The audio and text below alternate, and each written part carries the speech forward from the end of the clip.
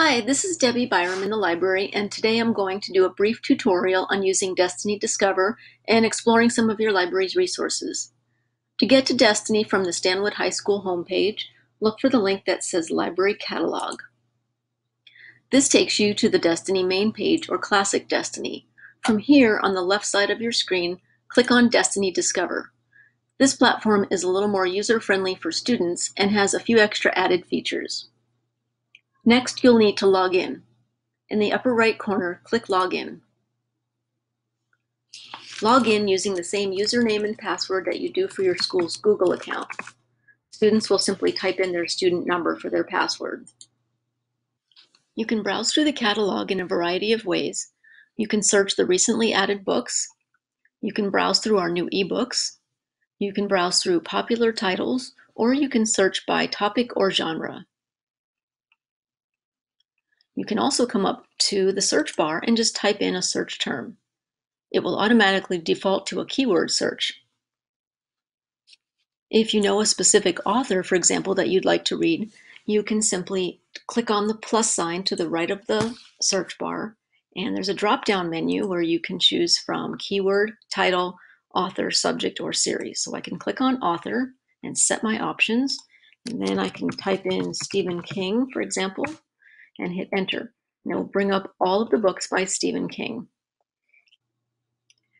You can scroll down and look at the list of Stephen King books that are available. You can see if they are in or if they're currently checked out.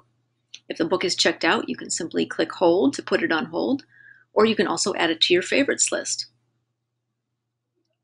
So let's say you're looking for some information on the topic of overpopulation.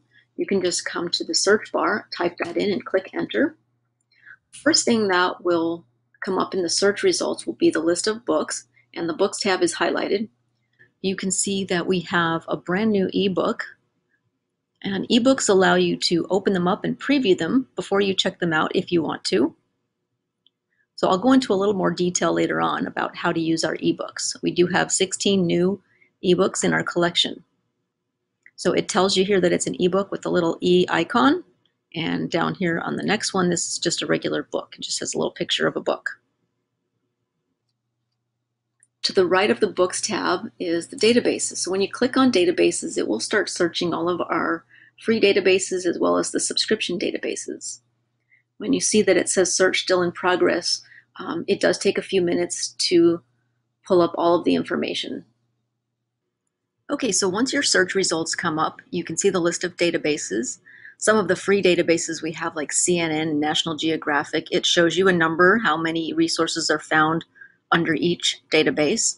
As you scroll down, you will see ProQuest, our subscription databases, and you can see some of them, like the ProQuest Research Library has a very large number of resources. So if you want to look at all of the resources within the ProQuest Research Library, simply click on that, and it'll bring up all of the articles with the title and a brief description. If you want to look at a specific article, just simply click on that article title, and it will open it up in a new tab in ProQuest. And then you can simply click on the full text to get the full information on the article. And back in your previous tab, your search results remain open. Now, if this is something that you want to use later on, you can just simply add it to your favorites list. And that way you can come back later and quickly retrieve that article again without having to go through your search again. To go back, click on the back arrow. Now this is where you might want to narrow the search down a little bit by adding another search term. So you could come up here and type in the word "and" between two search terms and say overpopulation and environment, and that will help narrow your search down a little bit. So now when your search results come up, you'll see you have fewer results within each database. So now you can see over here in the ProQuest Research Library, for example, that now you only have a little over 4,000 resources as opposed to 10,000. Anytime you want to go back to Destiny's main page, click on the Destiny Discover link in the upper left corner.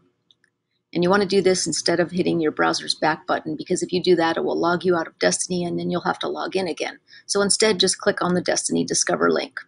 Also, these three little lines here in the left corner is the menu. We'll bring up the main menu. So from your main menu, you can go to other areas of Destiny like collections. see what you have checked out, if you have any books on hold, finds. You can look at your checkout history, and of course, this is where you can access your favorites list, and there is also a help menu. So now let's go back and take a look at the favorites list. Click on the menu again, and we'll go down to favorites. Here's a list of all of the resources that I've saved previously. Articles as well as books can be in this list. If I click on Cite these titles, it will create an instant bibliography in MLA format that we can now copy and paste directly into our document. So we've looked at the Books tab and we've looked at databases. There are also collections and open educational resources. You can think of collections like a digital scrapbook on a particular topic. It can contain information like books, ebooks, database articles, websites, even YouTube videos. And it's a great way to put all of your resources in one location, so you could have endless numbers of collections. So with collections, you can come up to the search bar and type in any topic and search all of the public collections on that topic. For example, maybe you want to look for some information on climate change, and when you do that, you'll get a list of all the public collections that have been put together on that topic. You can also come over to the main menu and click on Collections, where you can just browse all of the collections. You can browse the featured collections, you can browse well over 4,000 public collections, and here you can also create your own private collection. To go back to the main Destiny page, let's click on the menu, and then you're just going to click on Destiny Discover to go back to the main page. You can also get to the Collections tab at the very bottom. If you scroll down, you can also go to Collections from here and just click See All.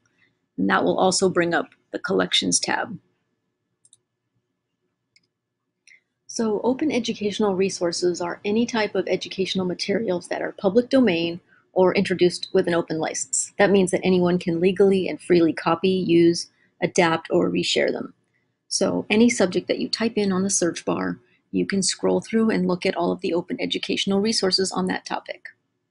So I'll be putting together another video on how to use collections and how you can share collections in your Google Classroom, how you can put together your own set of collections, or even copy public collections. So stay tuned for my next video. Thanks for watching.